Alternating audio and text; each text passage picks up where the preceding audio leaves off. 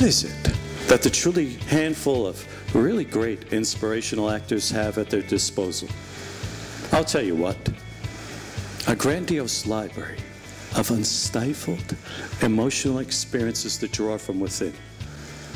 Now ask yourself, how would you like to gain that same psychological edge of those that you admire, portray that same charisma that the legends of the industry simply ooze off the silver screen? And your acting teachers have told you, you can't recreate with realism, but you can't draw from within. Now I've got news for you.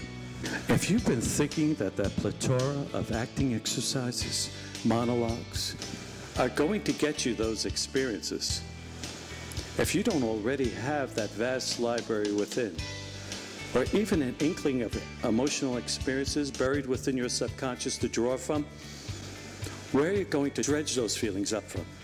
When you get that part, ask yourself, when you have that performance, are you in touch with those emotions like love, rage, passion, anger, confidence, loneliness? Can you pull them up with the intensity of those screen stars that you admire?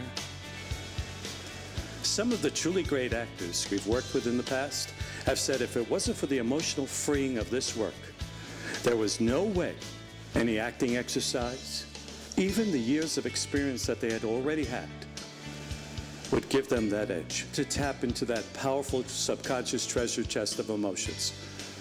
Our patented, time-proven, humanistic hypnotic process can have you tapping into that vast emotional library within you. Spin up a seething dynamic range of passion that has you one step closer to Oscar. Now, not every actor, mind you, will hear this message, but if you're one of the handful of the few who no longer want to be just a face in the crowd, an extra bit player, look into a humanistic approach. Free those emotions and put your career on a new high. That's the secret. What are you waiting for? There's still some space outside Grauman's Chinese Theater for your hands in the concrete. Give us a call. Professor Petrocelli here. And if you haven't subscribed, for yourself,